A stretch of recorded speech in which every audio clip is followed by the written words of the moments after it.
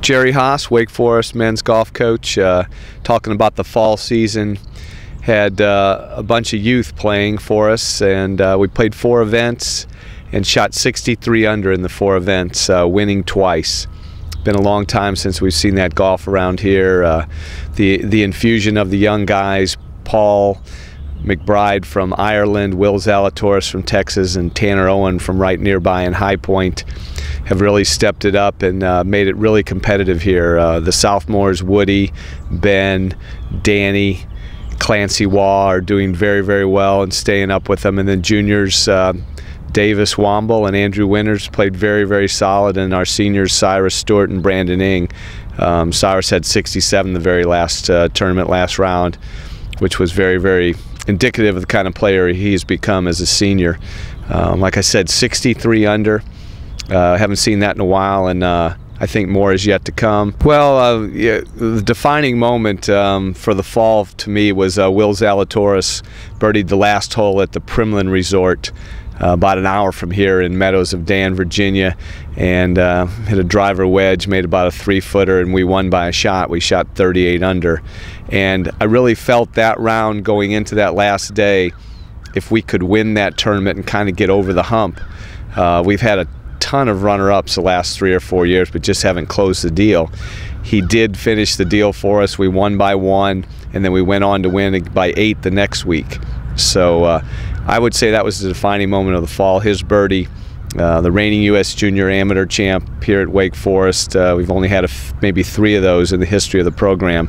So it's nice to have Will here. Yes, some of the things that the guys have done in the off season to kind of prepare for their March event is Will Zalatoris, like you mentioned, went down and played in the Australias of America's Amateur, and him and his partner won the tournament, beat the Japanese team. Will finished 8th.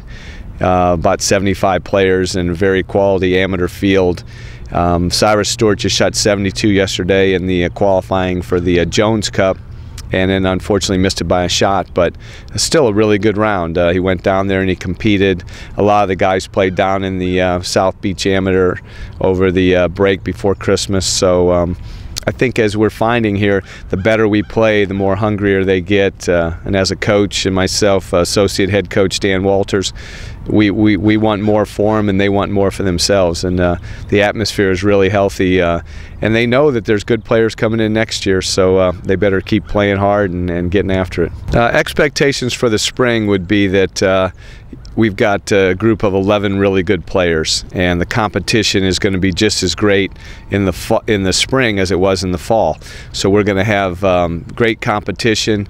We're going to have 3 54-hole event qualifiers kind of leading up. We don't play till early March, and luckily they get to go down to Cabo and start the season. So you and I are standing out here today. It's a beautiful day in Winston-Salem. It's going to be about 62 degrees today, and whole team's playing golf. And the expectations would be, it's important that we get off to a good start in Cabo, because we play there, then we go to the Schenkel in Statesboro, Georgia, then we go to the Hootie, then we go to Irish Creek, then we go to Yale. So it's kind of a 2-month season, but these 2 months leading up to it will be really important for our preparation.